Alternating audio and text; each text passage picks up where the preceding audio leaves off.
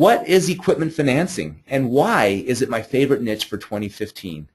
Well, first let's define what it is, and then we'll go into the why.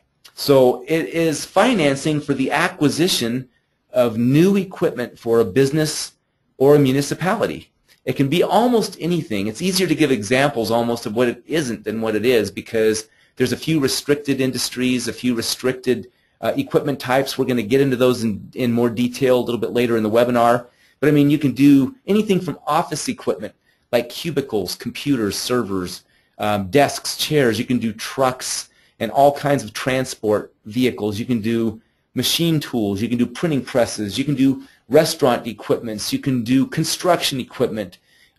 Virtually anything you can imagine can fall into the realm of equipment to be financed. Anything that a business uses to operate the business but is not inventory. In other words, it's not something for the business to resell, but it's something that the business uses as a tool to make money. That is equipment, okay? And businesses are needing money for equipment all the time to keep running. If they're growing, they need more equipment. They're always having to replace old equipment with newer, more updated equipment, or when something wears out. So it's a constant source of need for businesses to need equipment. So that, in a nutshell, is what equipment financing is about. Now, the scope of this market, it's absolutely ginormous. It's huge.